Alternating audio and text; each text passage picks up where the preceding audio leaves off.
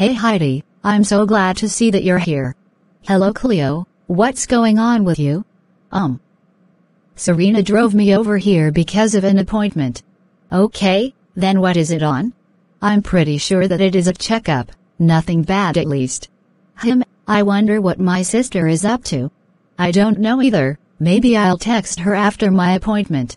You know, I could actually give it to you really quick if you like. No need to rush, let's just take our time.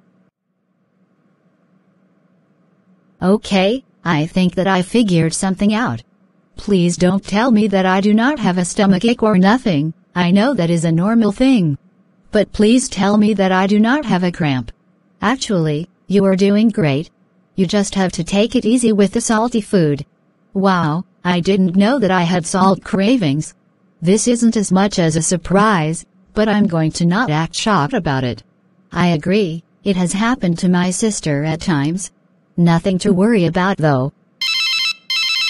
Ugh. Huh. What was that? My bad, that was my phone on the desk. Apparently my sister wants me to pick her up from school or wherever she is. Speaking of which, don't forget to tell her that I said hi. No problem. Thank you.